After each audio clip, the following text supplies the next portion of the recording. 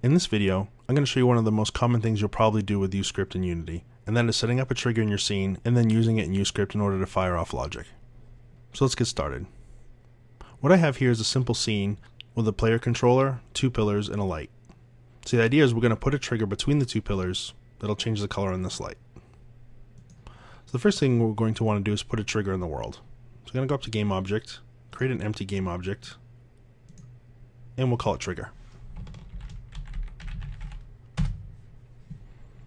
Now we need to assign a collider component to it in order to turn it into a trigger. So go up to Component, Physics, and we'll use a box collider.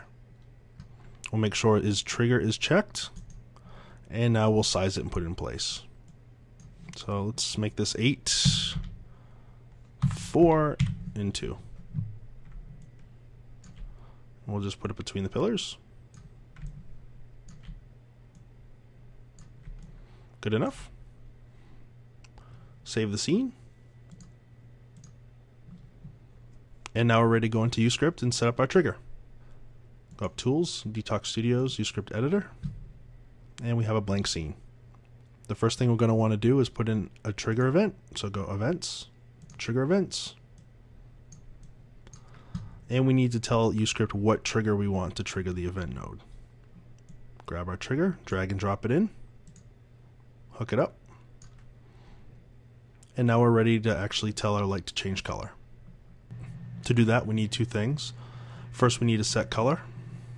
So go to Actions, Set Variable, place a set color, hook that up to the onEnter trigger.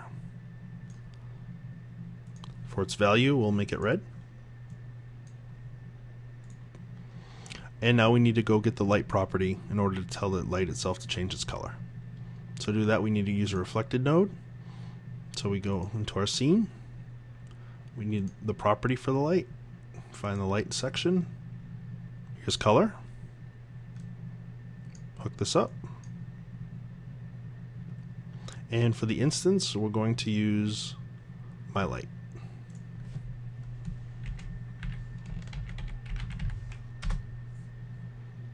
Hit save. Give it a name. We'll call it main. Assign it to the master game object. And we're good to go. Hit play. Now we go through the trigger, the light should turn red. And there you have it. It's very easy to set up a trigger and use it in uScript. See you next time.